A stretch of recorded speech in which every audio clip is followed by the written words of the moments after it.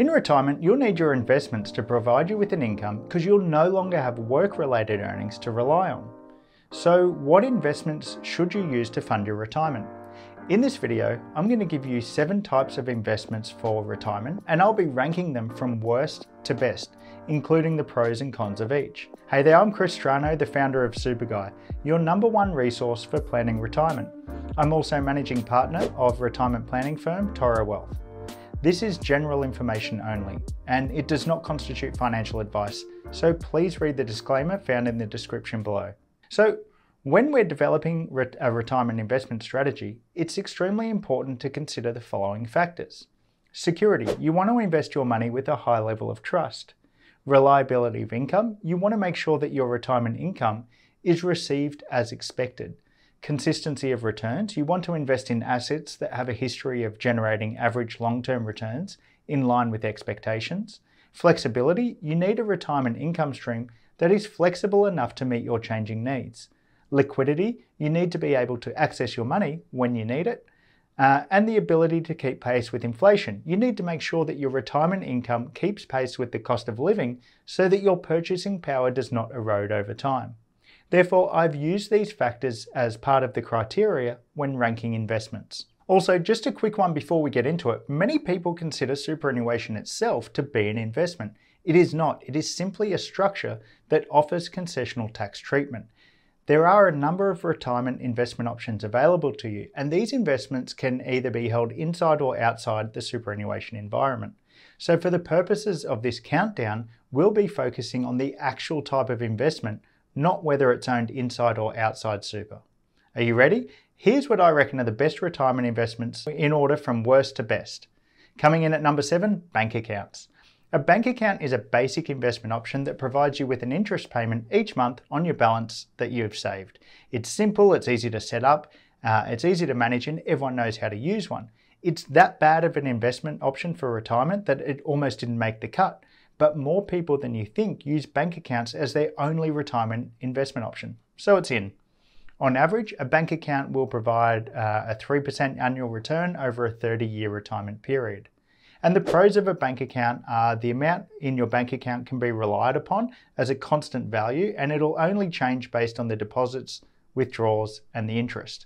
Therefore, you know exactly how much you have at any given time. Plus, there's generally no fees associated with bank accounts, and they are government guaranteed up to $250,000 per person per institution. The cons of bank accounts is that the interest earned is quite low compared to other types of investments, and bank accounts lose purchasing power over time due to inflation. My conclusion? While bank accounts are passive and easy to use, your returns are small and you will lose purchasing power over time. They're good for keeping emergency funds in or upcoming capital expenses, but that's about it. My rating for bank accounts as an investment is 3 out of 10. Next in at number 6, term deposits. A term deposit is where you invest a lump sum amount with a bank for a predetermined time frame and an agreed upon interest rate. Your lump sum amount is then returned in full at the end of the term, together with the accumulated interest. And a term deposit can range from 1 month to 5 years. An average interest rate for a term deposit would probably be around 4% per year. So for every $100,000 invested, you would receive $4,000 per year income. Okay, let's have a look at the pros and cons. The pros are similar to a bank account. The balance won't fluctuate in value. There are no fees, and it's government guaranteed up to $250,000. And of course, the cons are lower long-term returns compared to other types of investments, inflation risk, and loss of purchasing power over time. So would I recommend a term deposit for retirement investing? Well, it's better than a bank account, I guess.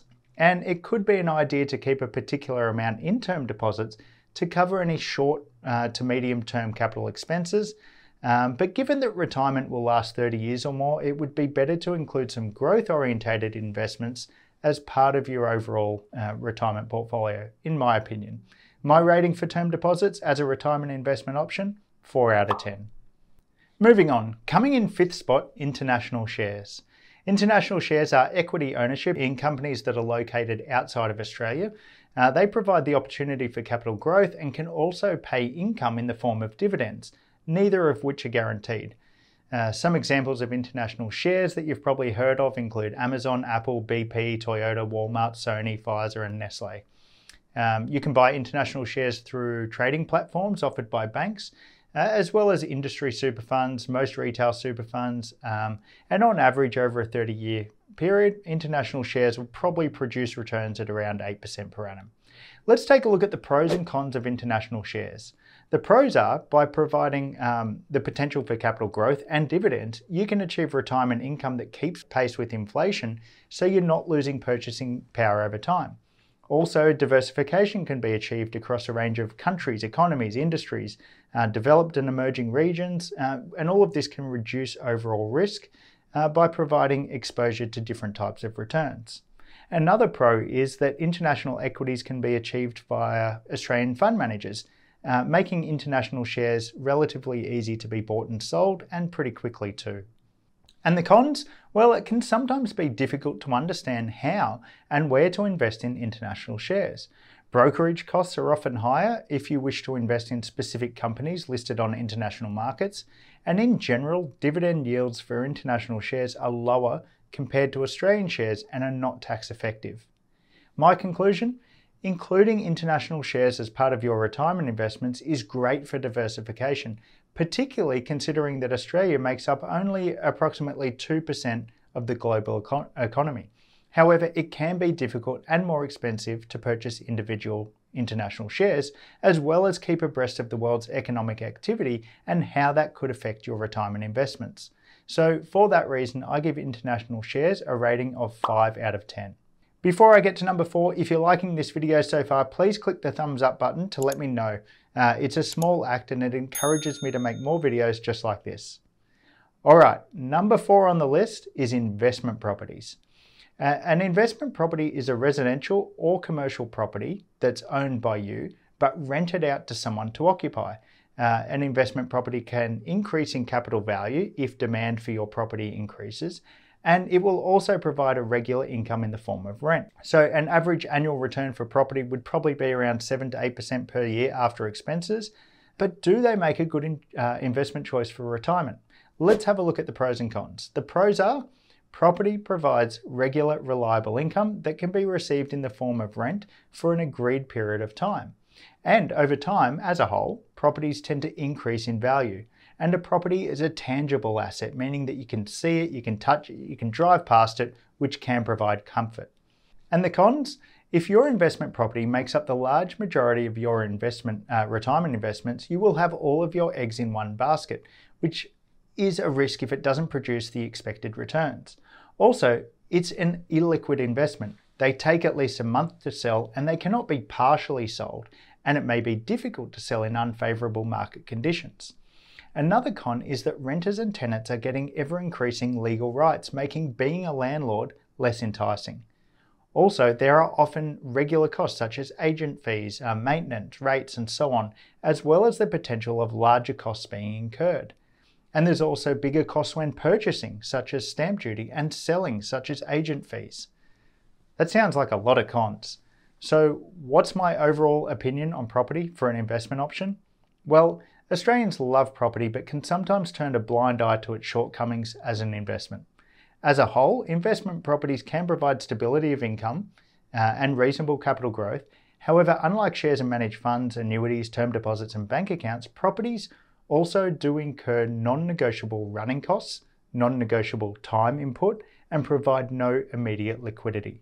My score for investment properties is a 6 out of 10. But remember, we're talking about retirement investments here, so before I get people hating me, please keep that in mind. Alright, we've made it to the top 3. Number 3 on the list is lifetime annuities. So a lifetime annuity provides you with a guaranteed income for the remainder of your life, regardless of how long you live. And the way it works is that you purchase an annuity with a lump sum amount, say $300,000, $400,000 or more, in exchange for a guaranteed known income payment of maybe $2,500 every month for the rest of your life.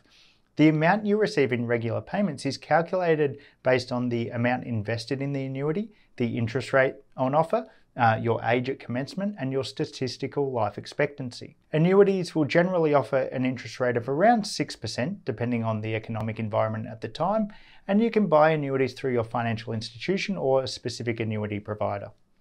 Let's look at the pros and cons. Okay, the pros are an annuity is specifically designed for retirees and can be favourably assessed for settling purposes. Plus, you can be confident in knowing the exact income that you'll be receiving for the remainder of your life, and the ups and downs of investment markets are not going to impact your income. The cons are that the overall return received from a lifetime annuity throughout a person's retirement is generally lower than what could be achieved on average through shares and property.